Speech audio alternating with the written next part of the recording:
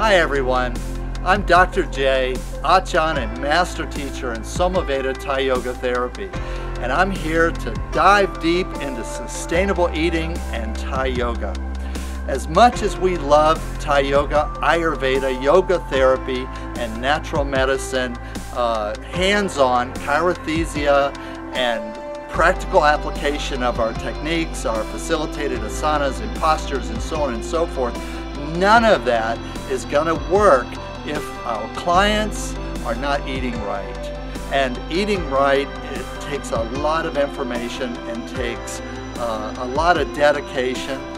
It's really simple once you understand the basics, and I'm going to give you a lecture here in this documentary, in this DVD, about sustainable eating practices which will make your Thai Yoga, Ayurveda, and Yoga Therapy practice more successful for yourself and for your clients. As always, your likes, comments, and subscriptions are appreciated, and I'll see you next time. First of all, welcome. I'm so happy that you guys have come to this sustainable conference and just the exploration of what is sustainability.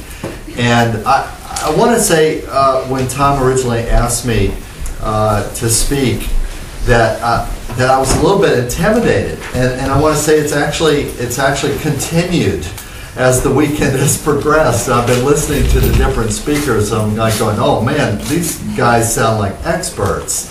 Like they really know what they're talking about. And there's a lot of passion about what sustainability is and what a sustainable life means. And in going around and talking to some of the vendors, just beautiful people with really succinct and clear and dynamic visions about what they're trying to achieve, which is, in one sense, again, it's a little bit intimidating. I'm a doctor, okay? I actually am a licensed medical doctor. I'm a naturopathic physician. I'm an oriental medical doctor. I'm also a Vidya. I'm a board-certified Indian medical doctor. So I'm kind of like doctors up one side and doctors down the other side. But the one thing I'd have to say is, whenever you hear about alternative medicine or complementary medicine, or if you hear about wacky medicine that actually has conscience, whatever you think of when you think of that, who are those people? I'm one of those people, and I'm proud to be one of those people, and so I teach medicine. I teach alternative medicine. I teach holistic health. I teach yoga. I teach everything about what it means to try and survive in this world as a healthy, balanced person. And when I came to the subject matter of sustainable living, and we were just talking about, I said, well, what could you talk about? I said, well, we could do just like 10 principles of health for sustainable living. And the more I thought about it, I thought, well, that's just crap. I'm not going to be able to do that.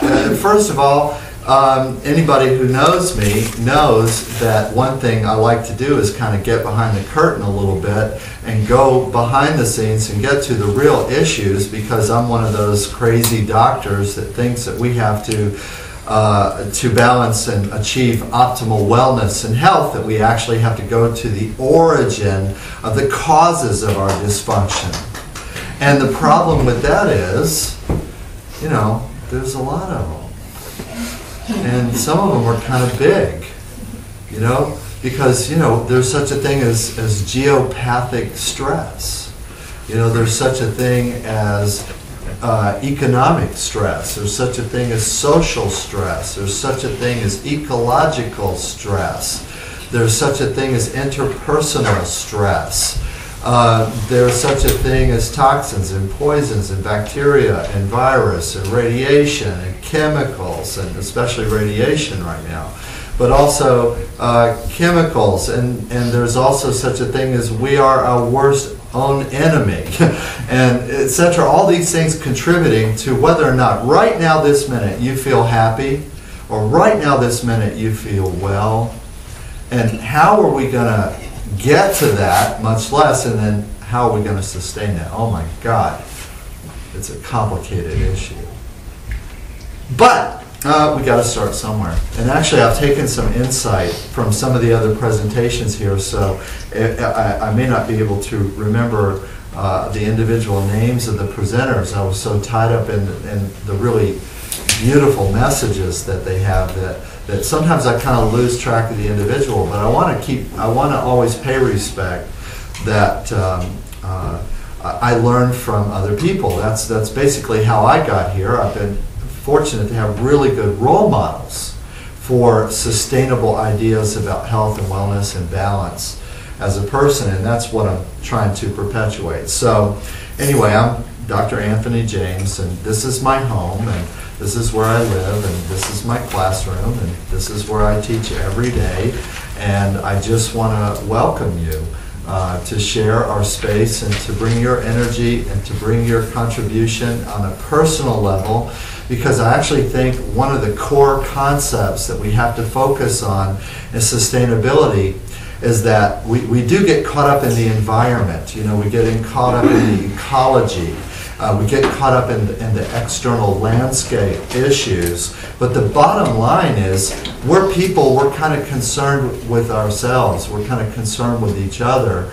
And one of our primary motivations to try and find sustainable solutions to the questions that the world is giving us right now is so that we can survive as humans, so we can survive as people. I think it's really important that one of the ideas that we have for sustainability is that we keep reaching toward connectivity with each other, and that we don't let these issues separate us and cause us to fracture and to go off in our own little survival corners with our own little survival strategies.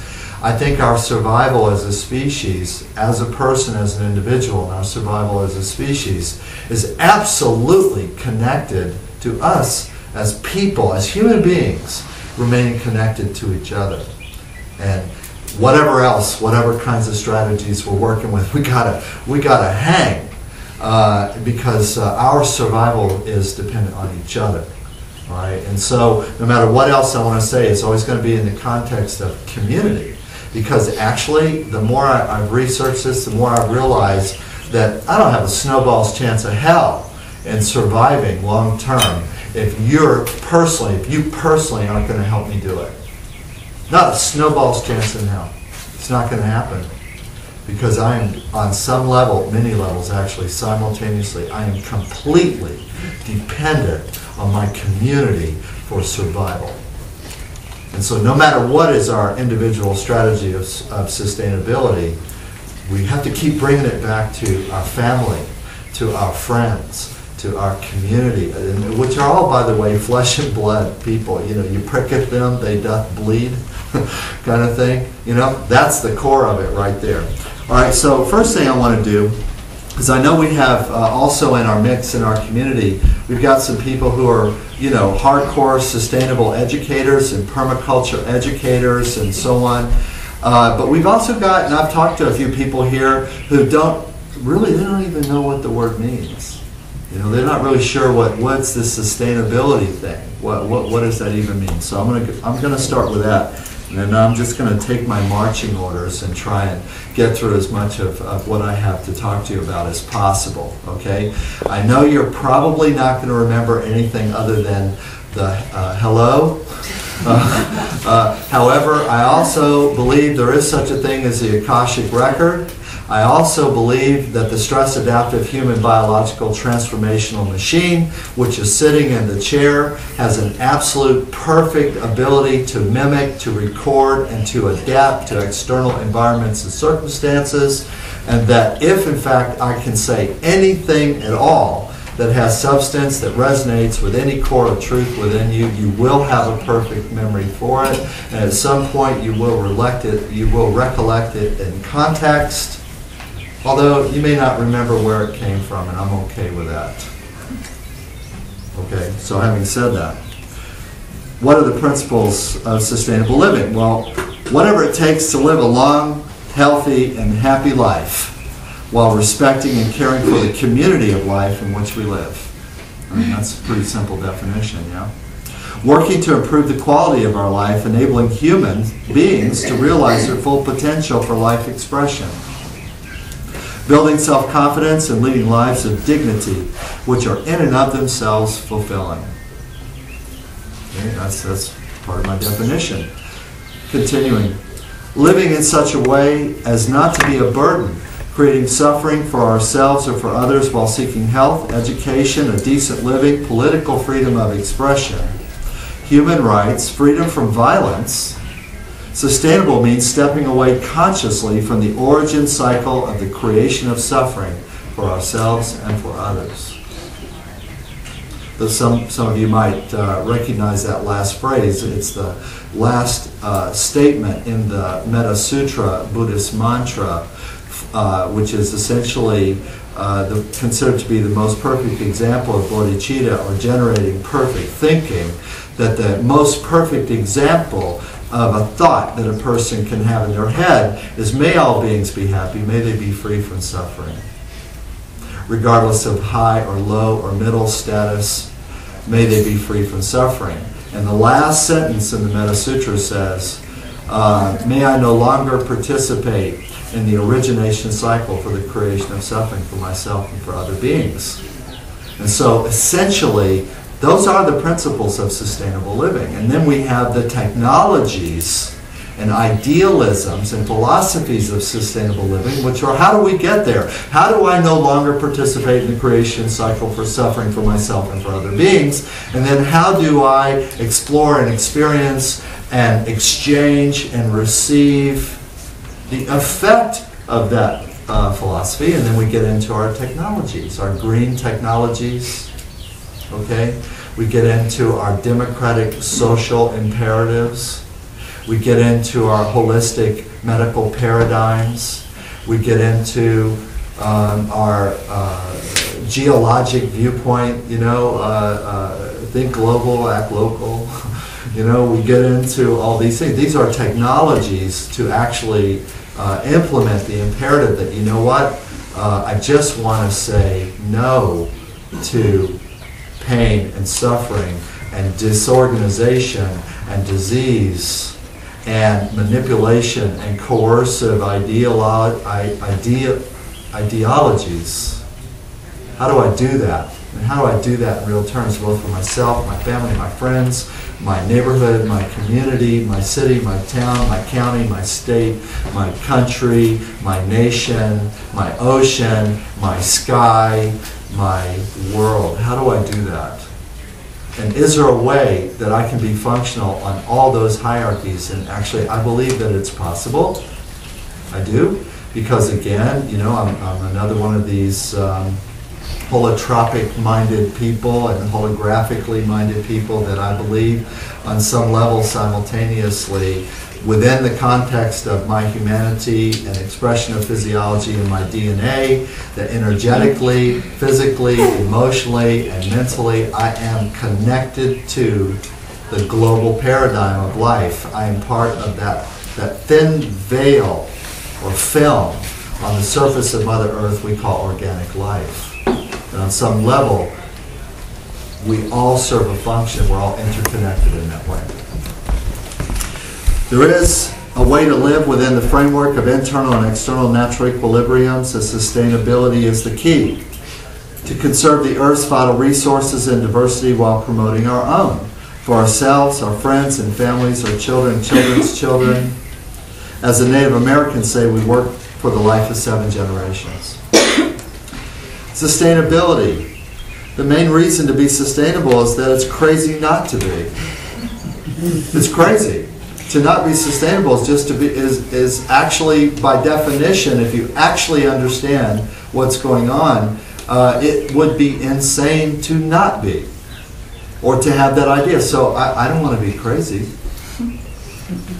I want to. It's been part of my path of life to move myself through whatever means was available to progression of sanity. I want to be more. I don't want to be less. It's crazy not to be sustainable. It's counterintuitive to your survival.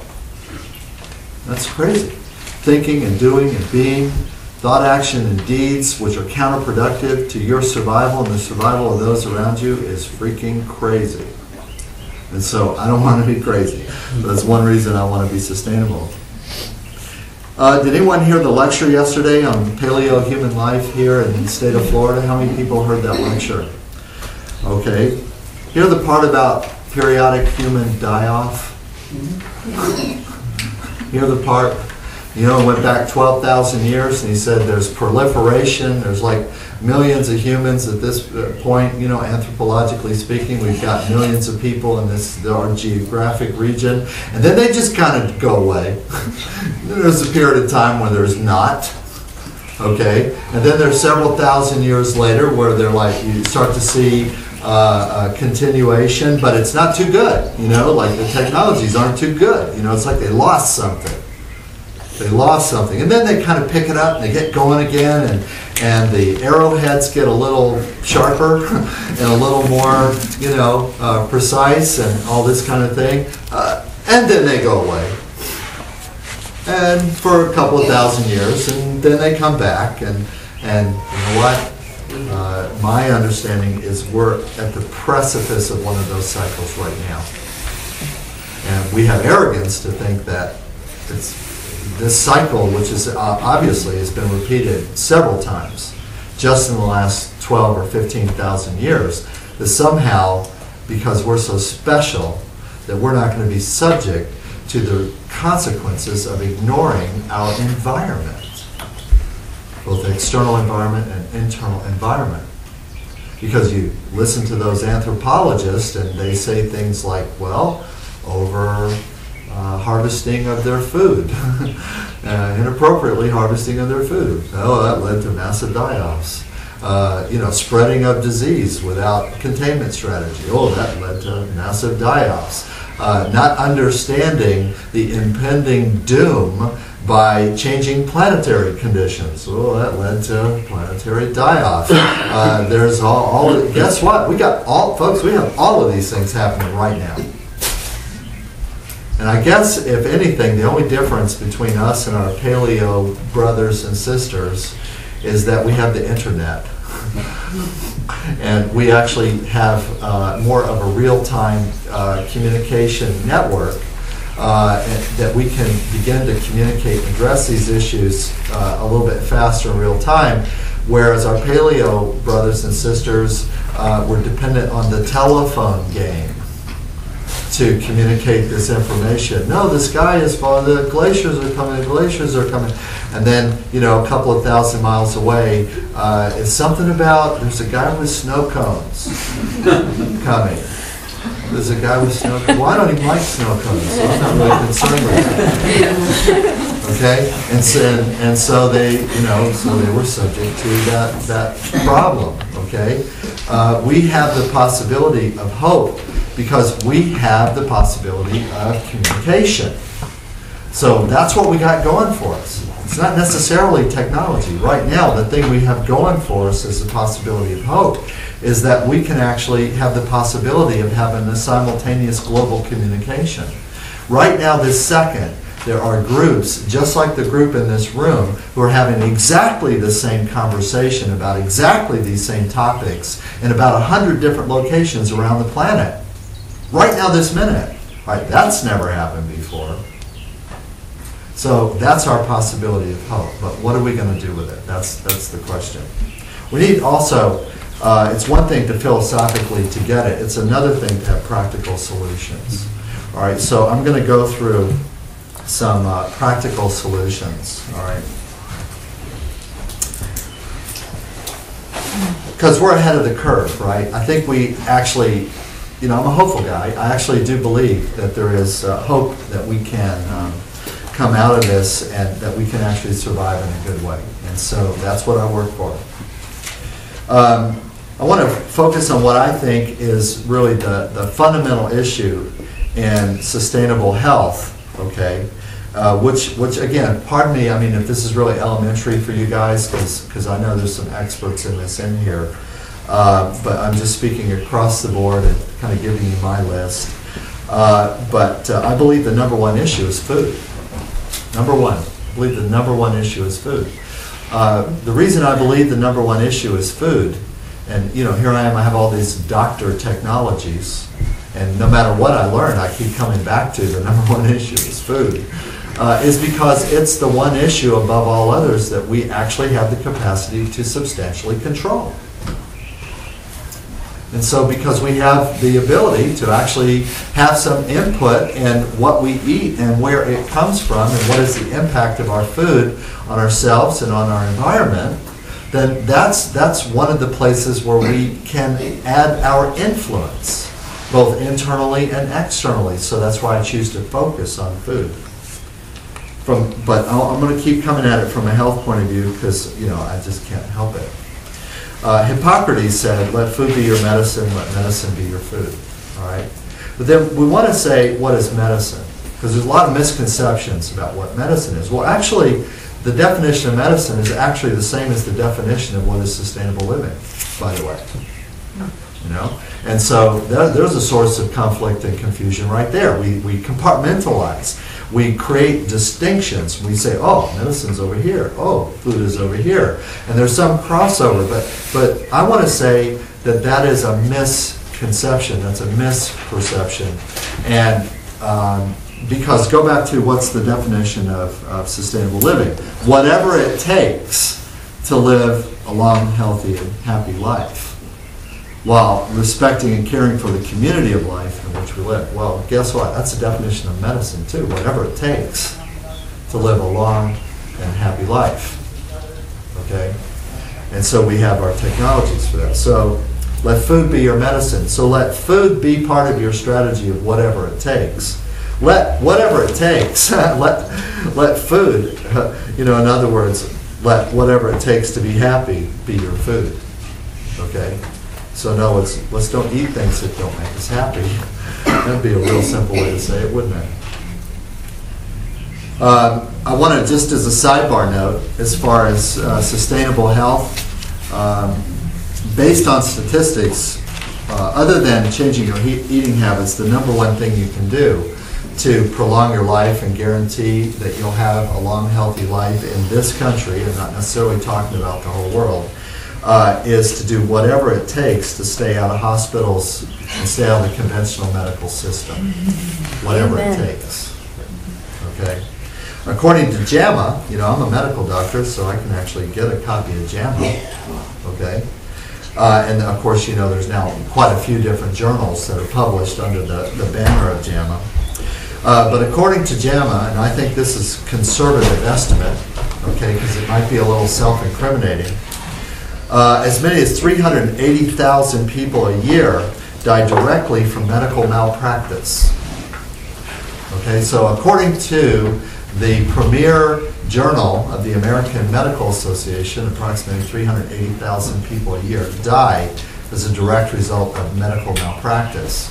All right. How many? We drive down the highway and we see billboards with with like the sheriff and the reflective glasses, and don't drive drunk and pay the price, and we see billboards with mothers against drunk driving and with like the cameo of their teenage son or daughter who will not live a long and happy life because of an incursion due to drunk driving.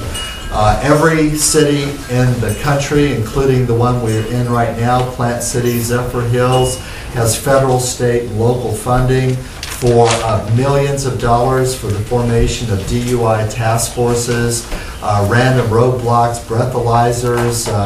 There's been 12,000 constructed expansions of prisons in the United States just to take the additional prisoner loads of the incursion of DUIs and drunk people and so on into the jail system, into the legal system.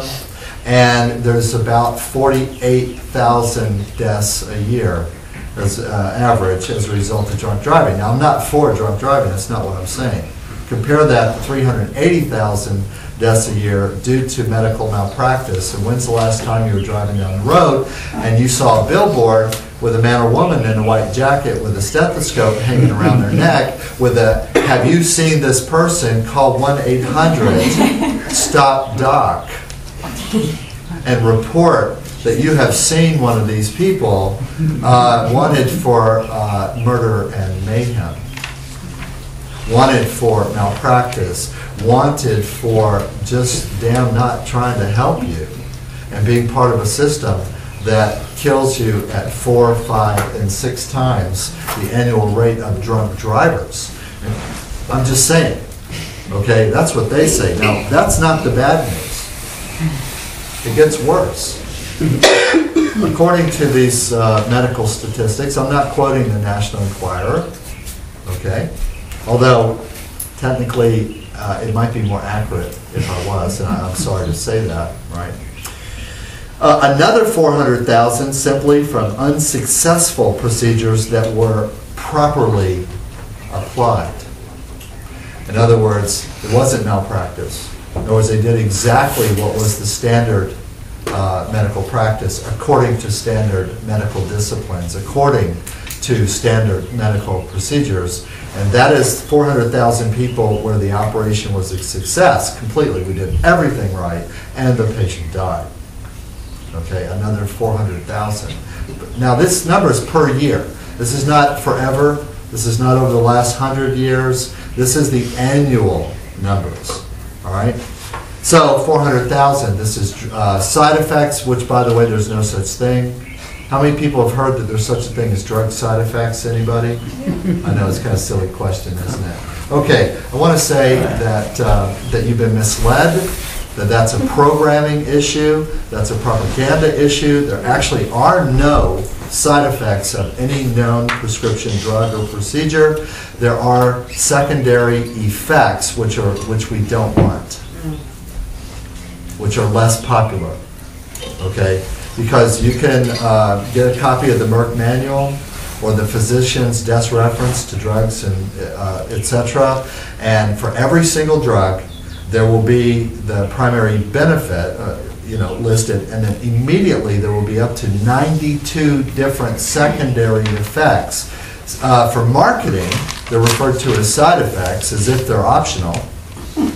Okay, but my little brother, for example, is the Eastern Division Vice President of CVS Pharmacy, and he's an advanced degree in pharmacology, okay, and he would say that it's chemistry, and that you ingest the chemical, you get the effect, and the chemical doesn't know primary from secondary. Chemical actually doesn't know what a side effect is. It just does what it does. And so for many of these drugs, they're up to 92. So I've actually seen a drug here and there that had more than that, but let's say between 70 and 90 secondary effects, and about a third of them are fatal.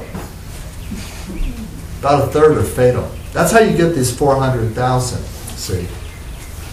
Got to be logical. You got to say, well, how do we get there? And that's not the malpractice. That's, you were supposed to get it, and everybody agreed that it was appropriate for you, and it still caused you harm. So what is the alternative? If we're not going to rely on the conventional medical system as our primary health care, let food be your medicine, let medicine be your food, then the source of your primary health care has to be your eating habits. Okay, it has to be. Has to be. You have no choice.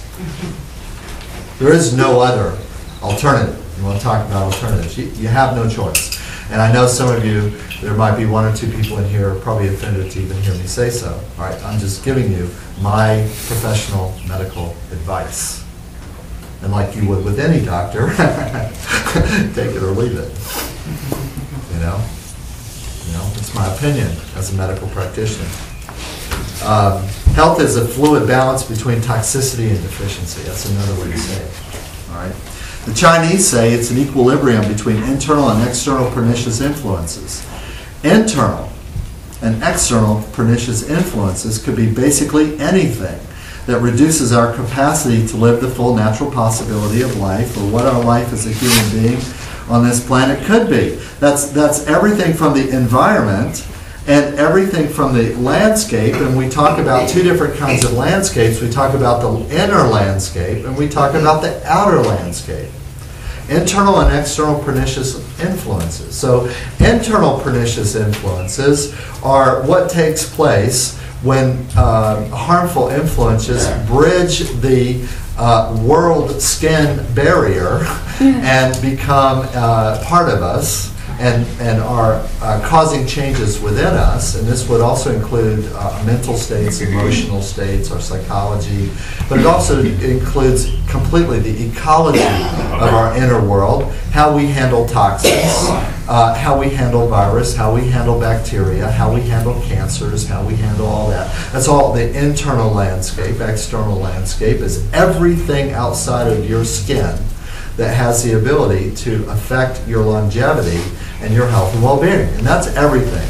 And so we talked about the 5 elements, right? Because we have, fire, earth, metal, water, wood, or in Chinese medicine, in Ayurveda, we have ether, air, fire, water, and earth. Any way you slice it, it's all about whatever is out there is part of us. And then we get this really funny philosophy which says that we are also part of everything that's out there. All right, so health somehow is about managing this equilibrium between the inside and the outside, the two landscapes. We sometimes use the word soil, and I know permaculture people really want to talk about the soil a lot. In fact, that's why I love them. First book I ever read on it was Secrets of the Soil, right? And I got this whole different idea about the ground, that it was alive. And that there was energy in it, and that there was, and that it was communicating to me, and that, of course, I knew from my Bible lessons as a child that eventually I become the soil. And I was like, whoa, from dirt to dirt. So what you're saying is that I'm actually a child of the soil, and then I am soil in a flesh bag walking around for a while, and then I go back to my origin, which is the soil. And somewhere I lost the connection, the conscious knowledge that I was really just a bag of dirt walking around. And so what is my function then as mobile dirt? What is my function? And I realized, I was thinking about this, I had this little realization that part of the reason why we're so unhealthy is because we have been separated from our proper relationship to our mother ecology, which of course is the soil. And so because we are now ego-encapsulated soil flesh bags, we think that we're separate. And so we pretend and we act and we create structures which are based on this false idea that we are somehow separate from the soil. And we no longer rely on the soil as our nutrient base, and we no longer also honor the fact that it's part of our life cycle to sustain the soil. So in fact, what is the, we talk about, I'm looking for my path, and what is the purpose of a human being? Well, there's probably lots of purposes for a human being, but part of the purpose of it, first of all, what is a human being? Well, a human being is a mobile expression of the vital life of the planet. Okay, and that part of the reason why we were given legs in the first place was to act as landscapers and to act as caretakers and to act as moderators and enhancers of the vital communication capacity of the earth, which is expressed in the life of the soil. And then at our proper time to rejoin the community of other sentient beings in the earth, which all return their essence to the dirt. Oh my God. That's just crazy.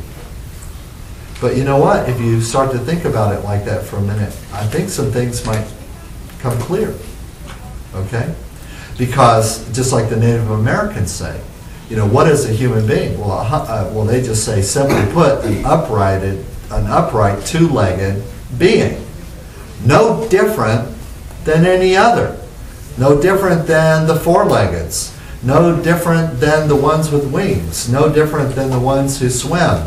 No different than the ones who crawl through the earth. no different than the microbes. You know, guess what? Microbes are sentient. How about that? Bacteria is sentient. Virus is sentient. All living beings, like the Dalai Lama says, all living beings are sentient. We pray for all sentient beings. So guess what? When we're praying for all sentient beings, you're praying for a virus. You're praying for the bacteria. Guess what? We are utterly and completely dependent on the viruses and the bacteria in the soil for our life. Utterly and completely dependent. And somehow we lost that connection. And so when we begin to experience them in our body, and we think that they're foreign invaders, and so we have to cut, kill, and burn them. And we have to destroy them. And what do? We do the same thing that happens when we apply pesticide to the soil outside. We kill it. And it no longer is able to sustain the biodiversity that life is dependent upon. Monoculture prevails. And where monoculture prevails, diversity dies. Where diversity dies, inevitably there's a dissolution of life and a cascading domino effect on other ecologies, and eventually everybody draws the same picture. If we continue to create monoculture, the world is going to not be suitable for human existence at a definite point in time. Everybody comes to the same conclusion. If we do the same inside of our body, guess what? We come to the same conclusion. We don't need to kill the bacteria in our body. We don't need to kill the viruses in our body. They've always been with us. We need to learn how to be an ecosystem within ourselves. We need to learn how to communicate. Communicate. Nonviolent communication. How about that? MVC applied to your body's internal ecology. I'm not trying to kill the bacteria in my body. I am negotiating an existence that is compatible, that is mutual, that is supportive. And that's what my food strategies are about. They're not about trying to, people say, well, what about infection? What about, what about it? What do you do when the soil pH is not right? What do you do if you look at the soil and the mycology and bacterial structure of the soil is not right? Do you then kill it? You amend it. What do? You amend it. You amend it. You amend it. What do? You actually bring in plants. You bring in structures that out of their life cycle will create the balance that you want. Why? Because that's sustainable. Anything else you do, dump some chemicals on it, it will chemically give you a balance, on a test, and then you will have the imbalance, which will be the consequence of it, and it won't be sustainable. And in fact, the longer you do that to the soil, force it to produce, the longer you force it to produce, eventually, that's called desertification. You eventually kill it. You actually reduce its ability to sustain life at the microbial level to a point to where it's no longer possible for that to happen. And that soil is now sand. It's just rock. It's no longer able to sustain life. We do the same thing to ourselves when we don't eat right, when we don't have productive eating strategies. See, I want to bring the same strategies to eating that we would think about as far as the soil, right? Inner soil, outer soil. That's what I'm saying. Man, I'm almost, it's just terrible. All right. So what is, and by the way, the interface, you want to know how to get connected to the earth, the easiest way in the world to reestablish and to revitalize your connection to the earth is to bring consciousness to what you eat. That's it. It's so simple. You don't have to get all big and spiritual. Oh, Mother Earth, blah, blah, blah. I get to say that because I'm also adopted Native American. I'm a proud member of the Crow tribe. Okay, I'm a pipe carrier and I'm a member of the Medicine tribe and the Whistling Water clan and the Apsalaga Whistling Water people, the Bilagushe tribe.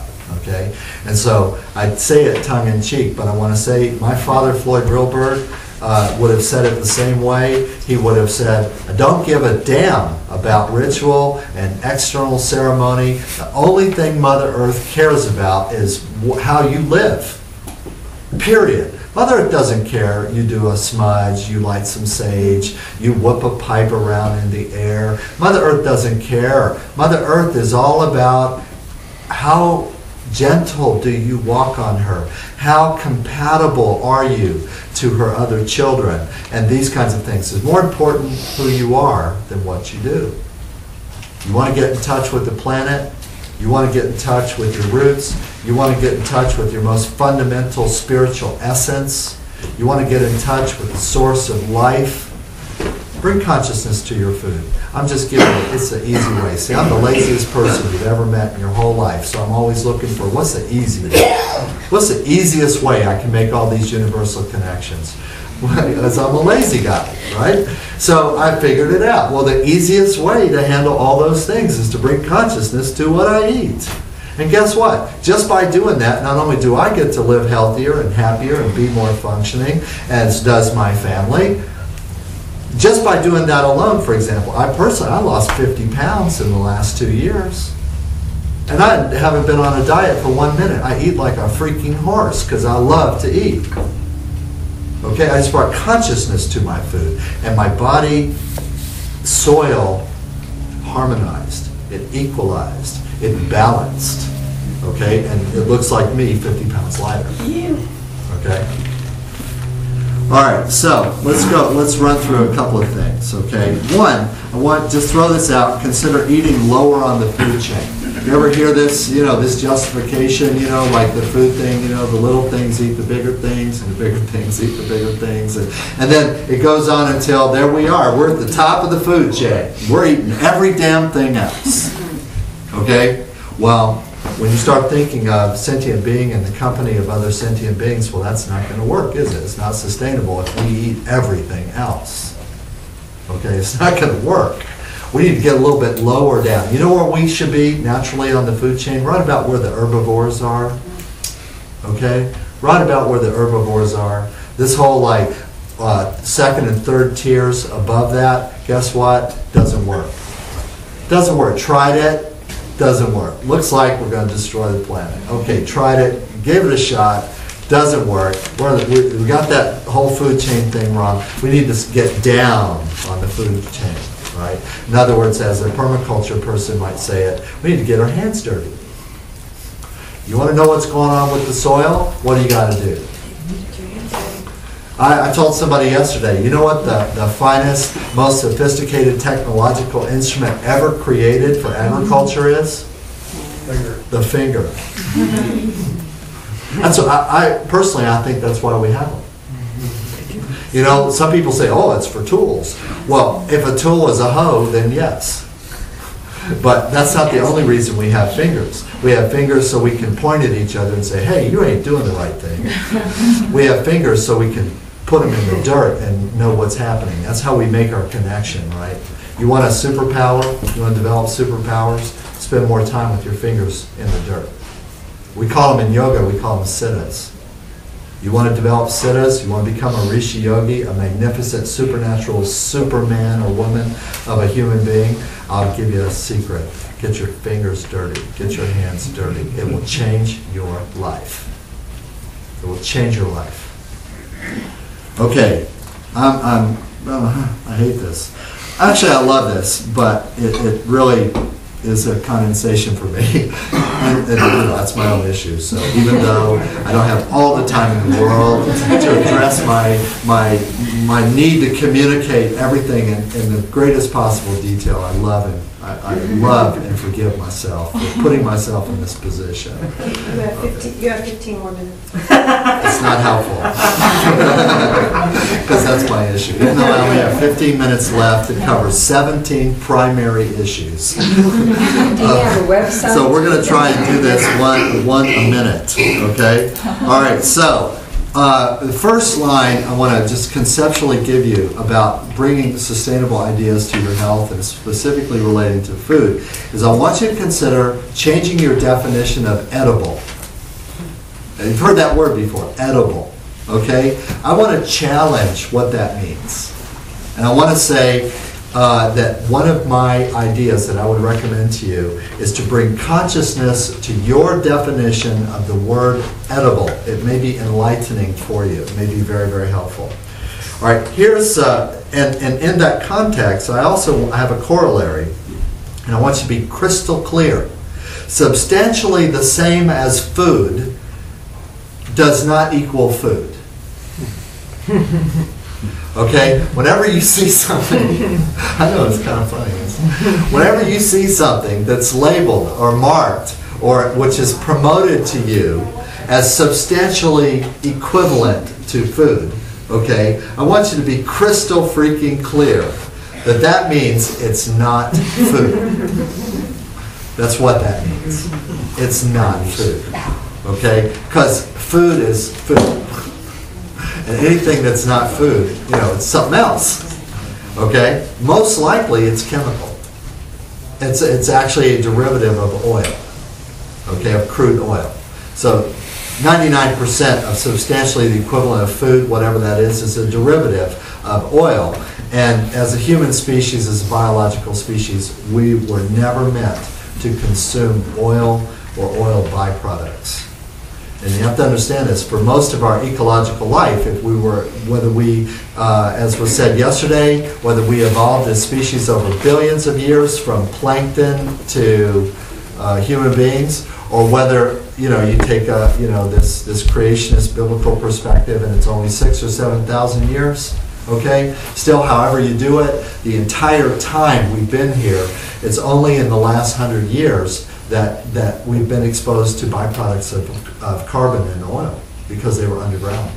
And there were a few sources of natural tars and natural oils, but 99% of humanity didn't have access to them. Okay?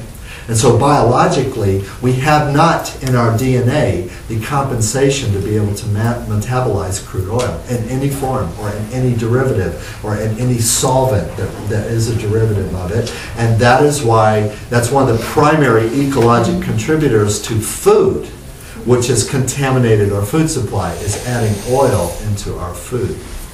One of the biggest things we can do is be clear about that. Substantially the same as food does not equal food. All right, here we go. All right, number one, edible should mean, well, organic. Fresh, whole, non-GMO food. If it's not organic, we should automatically question as to whether or not it's adulterated and to what degree. We have to keep an idea in the back of our mind while selecting food, and that is, there are no known safe levels for any chemical in the human body.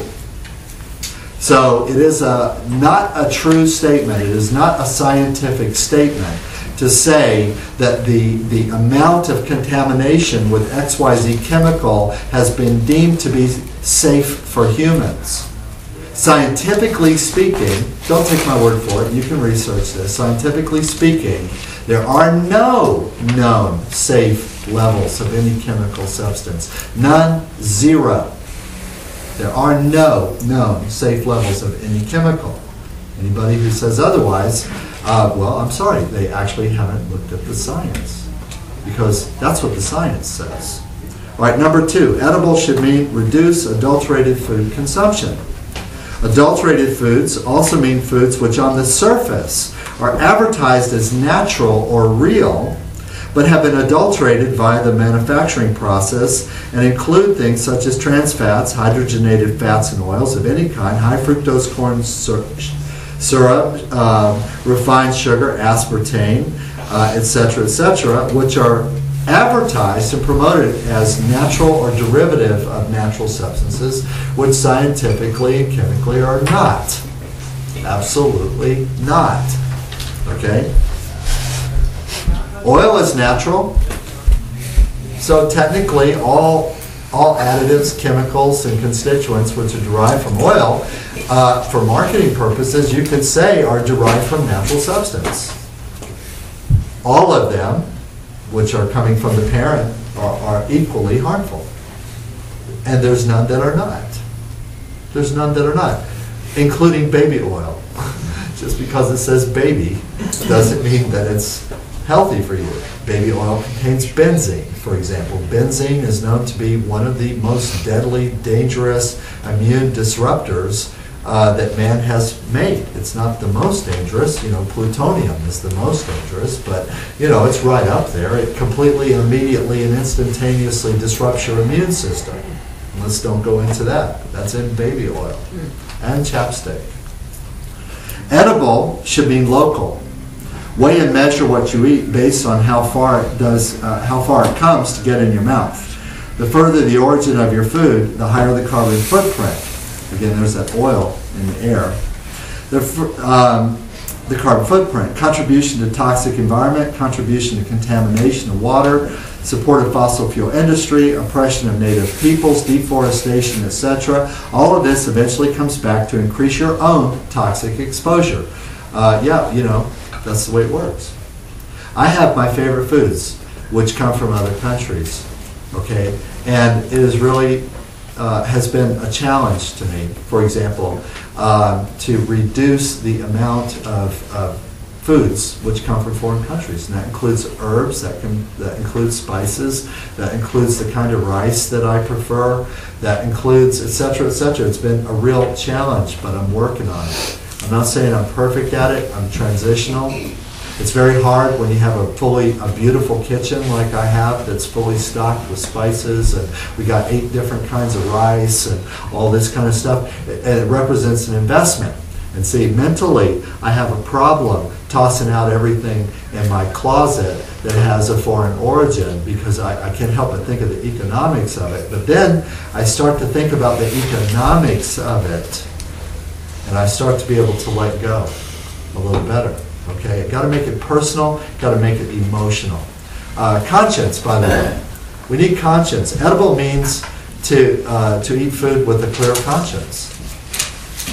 To have a clear conscience about what you eat. Well, what does conscience mean? Okay, I'll give you my definition of conscience. Conscience is an emotional realization of the truth. Okay? So it's very important for me that when I eat, that I have a good conscience about what I eat, that I emotionally know that I'm doing the best that I can. And if I emotionally don't know that, and I go ahead and I consume it anyway, okay, then I am also acquiescing to the possibility of harm that food's going to cause me and is going to cause somebody else. Oh man, that's tough. I know it's tough. Edible means, first of all, to eat less meat. Research from many sources suggests minimum 95.5. I'm just saying, it's just science. It's nothing personal. If you want to live happier, healthier, longer lives, if you want to support the soil inside and out, you want to support the ecology, you want to reduce global warming, you want to have more support for democracy in the world, eat less meat. And then whatever meat you do eat, make sure that you're supporting the local farmers, that it's organic, that it's grass-fed, that it's free-range, that it's chemical-free, that it's antibiotic-free, etc., etc., etc. And don't expect it to change overnight. That's why I use the 95.5. Because it's unrealistic to expect everyone to become a vegetarian now. We've got several thousand years of indoctrination into eating meat equals prosperity to overcome. And that's it. We're not going to be able to turn on a dime. And you vegetarians and you vegans, get the freak off the back of your meat-eating friends. Get off their back. What you resist persists. The harder you push them, the harder they hold on to those unproductive ways of eating. Okay? You want people to change the way they eat. Do it by example. Make the most nutritious, happy, fun-filled, exciting food that you can to share with them, so that they feel like it would be crazy not to eat that. And it makes it easier. All right? Edible means to prefer a plant-based diet. Okay? Aside from the morality question of cruelty to animals based on factory production of animal-based foods, animals remain. Animal food factories are the single largest users of antibiotics. 70% of all manufactured antibiotics go to animal food production. 70%. So if you're against the use of antibiotics, and if you are if you think that the epidemic increase in antibiotic-resistant methicillin and staph bacteria is not a good thing, i.e. flesh-eating bacteria, which according to CDC is epidemic, okay, then 70% of the epidemics are actually, of the antibiotics are not being used on human patients, they're going to the cows that people eat. And then from their urine and their feces into the water supply, and then from the water supply of the aquifers into the water supplies of the hospitals, where it's then recycled into the bodies of people with deficient immune systems, where they then become susceptible to antibiotic-resistant bacteria. See, it's the circle of life. Eat less meat. Prefer a plant-based diet. Edible should mean eat the widest variety of foods that you can manage. Eat the widest variety of food that you can manage. Good permaculture-based garden in the same little square foot of land, you should be able to grow 6, 8, 10 different kinds of plants. No reason why not. Go to Thailand. You'll see farms that if you're not paying attention, you would never know was a farm because it looks like a jungle. Looks like an overgrown jungle. And then you say, well, what do you mean farm? They go, no, this is a farm. It's a multi-generational farm. We've been farming here for years. And you're like, we're on a trail in the jungle. And they're like, no, you're on a trail through the farm. You're like, I'm looking around. I'm like, what farm? What are you talking about? And the guy goes like this, reaches out, grabs a leaf off a bush and plucks it up. And he says, put this in your mouth. And I take a bite of it. It's green tea. I'm like, whoa. Oh. And I said, there's tea plants here. He goes, no, there's 10,000. These are all tea. This is a tea plantation. I thought I was in a jungle. Okay, I said, well, what is all this other crap around the base here? He says, oh, that's edible morning glories. These are coffee. Do you know coffee and tea can grow together? They can. You don't have to monoculture eating coffee or tea. They grow together. Oh, well, what is this kind of viney thing here? Looks like it's choking the life out of these plants. And say, oh, no, that's edible morning glory. Pop, boom! Edible morning glory. Oh, it turns out one of my most favorite green foods in the whole planet is morning glory. Okay? I'm like, whoa. It looked like a jungle. Okay? Eat the widest variety of foods you can manage. Why? That's the way foods naturally grow in the world, in a healthy ecosystem. So that is the way that they are supposed to come into our system, is in great variety and in rotation, which is seasonal. Okay? Edible should mean to eat seasonally for your region of the country. Okay? Again, 1 billion years of inculcation of data for survival in our DNA tells us that the most appropriate foods for us to eat at any given time are the foods that are ripe and ready for harvest right this minute. That's what we're supposed to be eating right now. Okay? If you don't know what that is, well, that shows the measure of separation from the environment that you're currently suffering from. In other words, environmental affective disorder, EAD. Okay? So that's a symptom of your EAD. And so what you want to do is you want to treat your EAD naturally. And the treatment for EAD is education. You want to stick your nose, open up the window, look outside, talk to a friend and say, hey, it's March, end of March, what is in season? What foods are in season and in my geographic area? And those you should seek out as your primary foods. And see, it will change. It will change. It's supposed to rotate. Just like in nature, the soil's not always the same.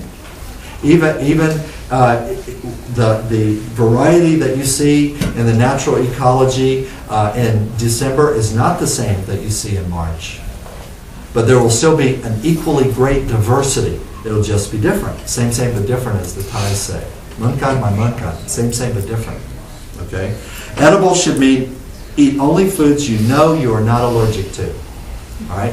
I want to say everybody in this room knows or suspects that there's something that they eat that they're allergic to. When you eat foods that are allergens, they cause a histamine reaction in your brain. That triggers an inflammatory response in your tissue. That triggers edema. Inflammatory response and edema are the hotbeds of disease. Okay? So one of the ways to prevent disease through your eating habits is no matter what you eat, stop eating the foods that you already know that you're allergic to. Okay? And by the way, that's any food that when you eat it regularly makes you feel bad. Okay? It's really easy, you know, but we're so out of touch with our inner ecology that we don't know. All right, I'm running. All right, edible should mean also to buy local. Okay, aside from the carbon footprint, guess what? We buy food from Peggy and Jeff. Why do we buy food from Peggy and Jeff and Eco Farm and so on? Because they're our neighbors. That's it. That's the reason. Because they're our neighbors, and we want to support them, and they're up to good things, and they're helping us to have a longer, healthier, happier life. And by God, if I'm going to support anybody in the world, before I send $100 to the American Red Cross, I'm going to send $100 to Peggy and Jeff and buy some food with them. Okay? I need them. They need me. And so that's why I do it. Buy local. Make it personal. Okay? If you don't know personally someone local that you can buy food with, okay, that's a social affective disorder. Okay? And so you need to cure that by getting out and meeting somebody who grows food. Consider your overall attitude towards eating and food in general. If it has a label, read it. I'm just saying, if it's got a label on it, don't buy it until you actually read the label. You'd be surprised how many times you'll put something back that you were 99% sure you're going to buy. After you read the label, you're just like, whoa, and off it goes. Don't waste food. Okay, and that goes actually to my last one, which was to compost. Make the best possible food choices according to your understanding. Before shopping, make a list. In other words, if it's not on your list, it's probably not edible. Grow something to eat. Anything. Grow something to eat. Everybody here should be, in their home life, growing one food item. Grow anything. Grow a chive. I mean, come on. I mean, grow something. Grow anything. Anybody can grow a chia pet. You can eat them. Okay? Grow something. All right? It's about your consciousness. See, it brings consciousness. It brings energy, attention, consciousness, breath, and pressure is the imperative to change your environment. Grow something. Grow anything. Involve your family and friends, church, or social networking group in a food project, or join one. Edible should be part of that. Edible should be, everyone should compost. Make your food beyond interesting and nutritious. Listen, we got to be ninja. Okay? Ninja. I'm a ninja for food. You know how I ninja raging carnivores into a plant-based diet? You know how I do it? Julie and I, we craft in the secret dark recesses of our attic with our candles and our sigils on the floor and our sacred tomes of secret knowledge, recipe books, favorite recipe book, and we flip the pages and we recite the magic incantations of holistic, organic, local, fresh, seasonal ingredients, and we put them boil, toil, and trouble into our cauldron, our magic cauldron, and we put our own energy, we put our own sacred essence into that boiling cauldron of magic elixir, and we call it to allurement, we call it to glamour, and we call it to create life, and we call it to manifest our vision for the world as we see the swirl of the world inside that pot, and then we serve that on the table, and it's an irresistible force, and people are drawn to it. Oh, what is that? And Julie goes, dinner. And then they eat that, and they're like, ooh.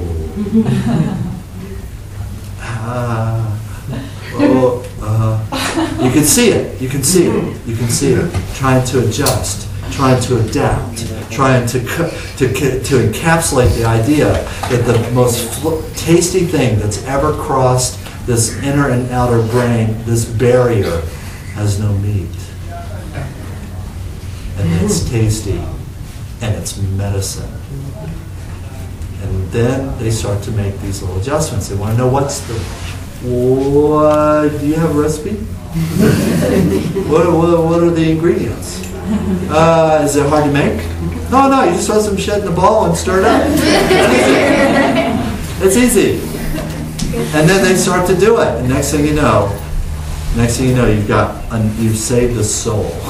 You've got another person who is going to live a longer, healthier, happier life. Okay, well, thank you very much. I got to quit. They're going to hurt me.